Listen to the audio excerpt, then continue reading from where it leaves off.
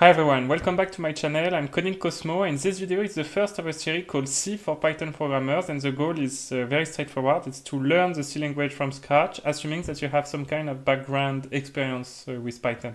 Thanks to this experience that you have, we won't spend too much time on stuff which are common to all programming languages, such as variable, loops, and things like that, but we will directly delve into what are the main fundamental differences between C and Python. So before we start, you might ask within yourself, yes, but why would I learn C if I know Python? And so I prepared my little PowerPoint to answer that question, hopefully. So why learn C in 2020? So the first reason, which is the most valid to me, is that if you're there, it means that somewhere inside of you there is a bit of curiosity or desire to learn C, and I think that's mainly the reason that will get you the farther in learning C is just follow your curiosity. So that's a very good reason for me.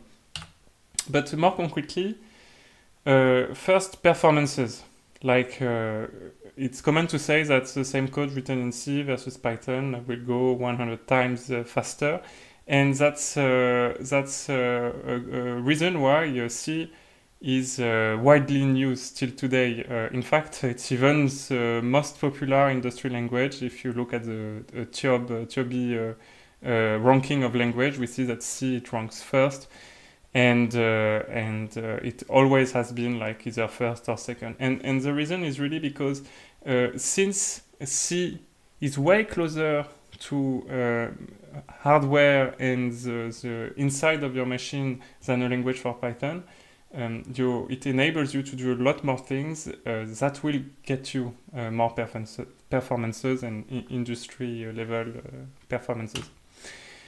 Linked to all that, a good goal is that C will allow you to understand computers at a lower level. Basically, anything at a low level in a computer is written in C. You take, if it's not written in assembly, it's written in C, because C is kind of the first language above assembly that human can read. So, for instance, macOS, Windows, Linux, Android, iOS, all this software are coded in C. Even Python, like the common Python implementation, is written in C. So the reason behind is because, again, since you're so close to low-level consideration, you get a really good understanding of, in real life, how a computer works. Whereas in Python, a lot of things are hidden and put behind the scenes, such as memory management, for instance.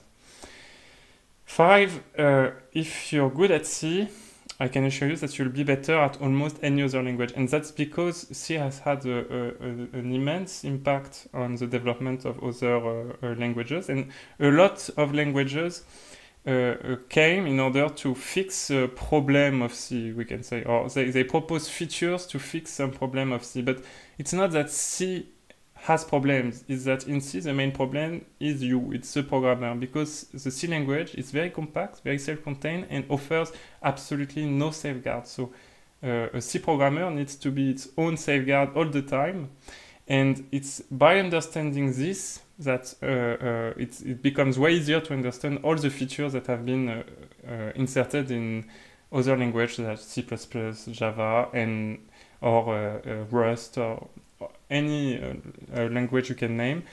And instead of seeing these features are heavy and cumbersome, you'll really understand why they were introduced and what they are trying to solve. Finally, interoperability. It means that it's very easy to call C code from kind of any language. We'll see, for instance, how to call C functions from Python. And a good example is NumPy, which is often used by Python programmers. The whole NumPy library relies on routines which are written either in Fortran or C, but the main idea here is that it's very easy from a Python program to call some C code. So when you have something that requires performance, you can write it in C and still have access to it in Python. And finally, in C, you'll be able to code stuff which are related to hardware and embedded systems. If you ever wanted to interact with some kind of non-standard peripheral or control a robot or do things like that, it's very likely that you'll need C. So that's kind of the reason that we can mention when we talk about while learning C. And I think the best is just to start right now. So to get set up with C, my main recommendation is for you to get standard text editor with syntax coloring. Here I'm using Sublime Text. I'll put in the description of the video other editors that you can use. And together with simply a compiler. So here I use GCC, and I just type gcc main.c, and it compiles the program, and we can see here it creates a.out, which is the program, and says hello world. So I also put in the description how to get started with compilers if you're on Windows, macOS, or Linux. But basically, it makes the whole process, the whole setup very simple, just a text editor and access to a compiler. So here we see the first big difference between C and Python is that C is a compile language. It means that we have this intermediary, here the compiler, I use GCC, and which is going to read your code and translate it into machine code. And in fact, it translates it, but it also does a lot of optimization, so your code runs faster than what you might have expected when you wrote it. So then if we look at this hello world example, but it's pretty standard C. It starts with these include directives. So the sharp in C, it's not for comments like in Python. The comments, they go like this: one-line comment, multi-line comments. And the sharp, it means it's used for pre-processing instructions. So pre-processing instructions, it's instructions that are not really directly in the C language, but that are understood by the compiler, which is going to do something with them before it compiles your code. Here, for example, the include function, the include instruction, it simply takes the content of this file and prepends it, like puts it before your program. And we need this file because it contains the definitions of input-output functions. It's standard input-output. For instance, the printf function, which is used to output to the terminal. And the .h will cover that in more details later on, but basically it's a header file, so it's a file that contains definition of functions, but not necessarily their implementation. All right, then another difference with Python, we have this main function here. So we need this main entry point that is by default in any C program, and we see that the scope of this function is defined by curly brackets. The indentation doesn't matter at all. We see that when I do this, it still compiles. Also, something that will make things not compile is if we remove this semicolon, something that we often do when we learn C. So any instruction, which is a function call or a variable assignment, needs to end with a semicolon, but don't worry, the compiler will tell you when you forget it.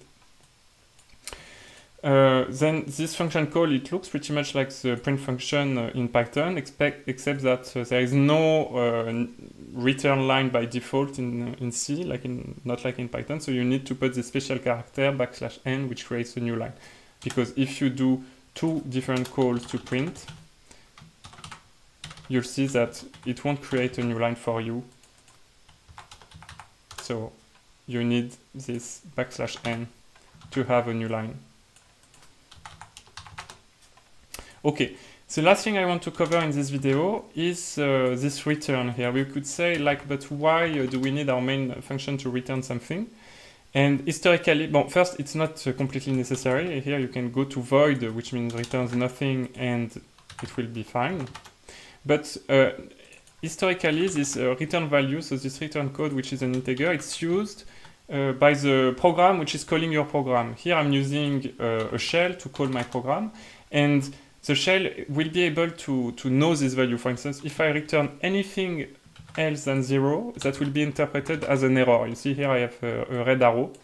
It means that there was an error. And if you don't have a red arrow in your terminal because you're using something else, you can do the following test, which is very simple. You do the name of your program and, let's say, echo hello. So the behavior of this operator in bash is that it will execute what's on the right if and only if what's on the left returned 0. So here you see we don't see hello, but if we do return 0 and we compile, we see this hello. This hello was returned by bash because bash has seen that our program returned 0, which means like everything went fine. So Long story short, this return value is used when you want to integrate your program in a wider scale of things with the scripts that encode it, and so this return value can say to the parent whether or not things went all right, like did the task succeeded or not. But for this whole series of video, return 0 will be just fine. So thank you very much for tuning in. Don't hesitate yet to give any questions or suggestions in the comments.